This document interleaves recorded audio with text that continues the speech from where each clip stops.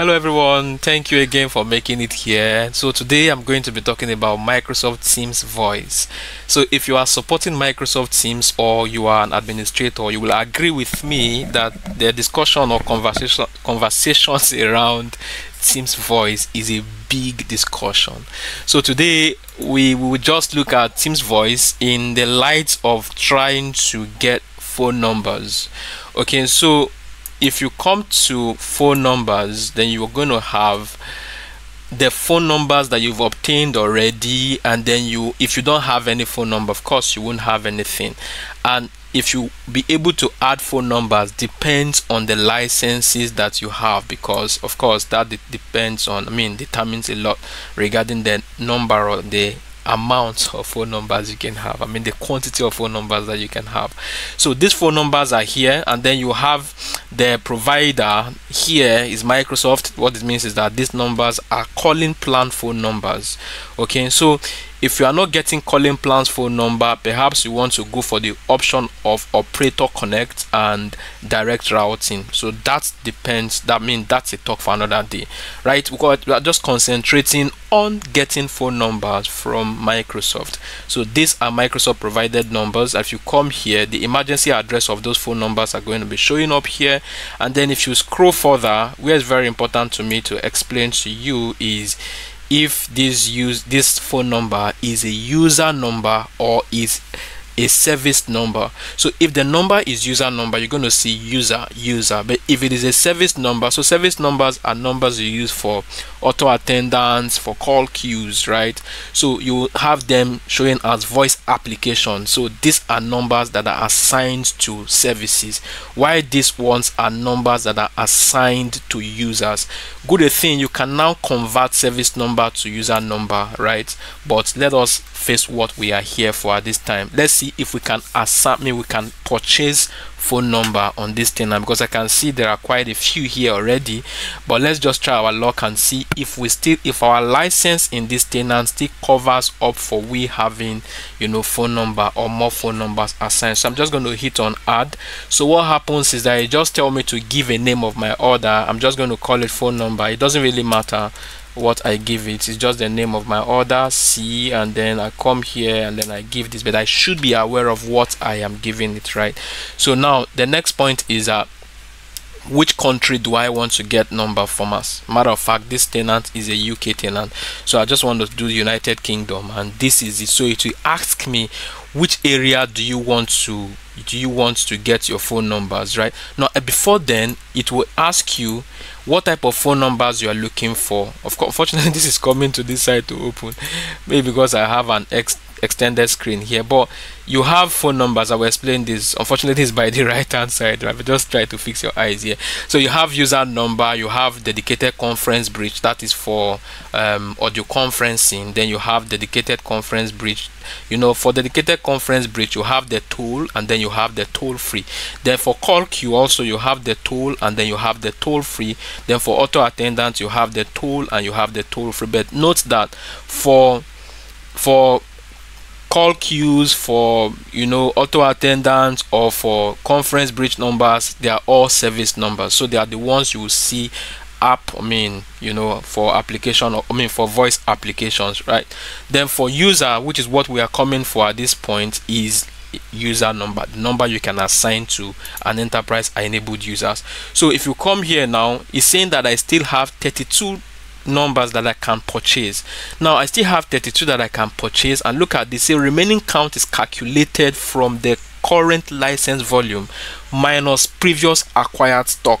So you just have to be aware of that. So if you put it here also, it's just going to give you more information about what you can read about what was just displayed to you here. So for me, I just want to get one phone number. It's just okay, it's just for a demo purpose.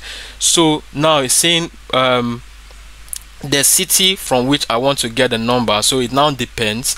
So some cities I may not have phone numbers there provisioned for me, but I can be lucky to quickly pick a city that I have phone number. So ideally the city is coming in so that I will know the area code that I'm going to use, right? So that's why it is saying which city do you want to get phone number from. Let's see if we get from here, search term must contain this. So I didn't take note of the emergency location, so this is saying the emergency address. So let me just quickly check something if I'm going to get that. If I don't, what I will do is I will duplicate this tab right now. So can I quickly duplicate? Yes, I can.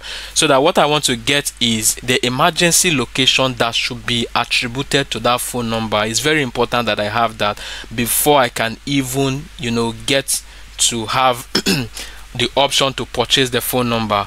So let me just quickly get that. So where do I get the emergency location? I will get the emergency location under location, and then I will see it under emergency addresses. So if this loads up now, we see the emergency addresses attributed to this tenant. So I have one that is phone, I have one that is, you know, Manchester, and so on. So maybe I will just come here to say, okay, that one that is titled Manchester is just what I want to use. So if I go to that as my emergency address and then I put this here, so it's just for it to give me the area code of Manchester as 161. So if I do this now, what happens is that if phone number is available here for me, if I do next, then one thing I observe here is that you may have it slowed down, you know, or you may not have phone number here. So let me just click on next and see what's happening. So yeah, it's good. So what it's saying is that I'm going to obtain this phone number here, and then there's a countdown. It's just saying it's finished adding. Maybe I just clicked multiple times, right? Unfortunately, I have to still get another one now that we have what I want to follow it gradually. So I just want to call this phone number, so that we just use the same approach, and then we just kind of put it here again, and then okay, we are going to do United Kingdom, and then we are going to do user subscriber number. No more explanations on that, we've seen it already. So it's asking how many. I just want one again, and then the city, I want to use Manchester, right? I want to use Manchester. So let it go down very quickly. I'll just take this down to MA.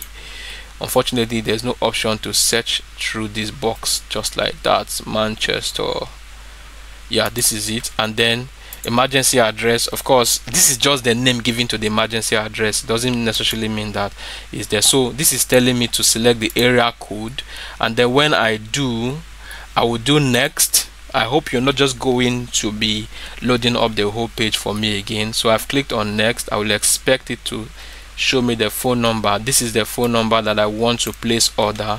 So what is here is showing that is a countdown. So now I would have to decide if I need this number, or if I want this to count down and go back to the pool to go get me another one. So this happens maybe when you're looking for block of numbers, right? So I'm just going to place order now. So the reason I wanted us to come back here is because I want us to search for the phone number in the list of the phone numbers that we have available in this tenant. So that's the one that we have purchased. So this is saying that thank you, purchase, phone number, this is the name of the purchase order, right, has been placed. The new number will appear in the list of the phone numbers as soon as they are available. You will be able to, we will let you know if there are any issues. So finish, this number is actually there already. So I'm just going to search through the phone number here, this, and then it should, if I hit on search now, then it should be out for me. So how do I assign it to user? I'm just going to do this, and then I will come to edit, and then I will try to search for the user and give to the user I want to give the phone number to. But that's not covered in this scope. But I hope you have been able to understand how to purchase your Microsoft phone number from your admin center seamlessly. Thank you very much, and enjoy the rest of your day. Peace out.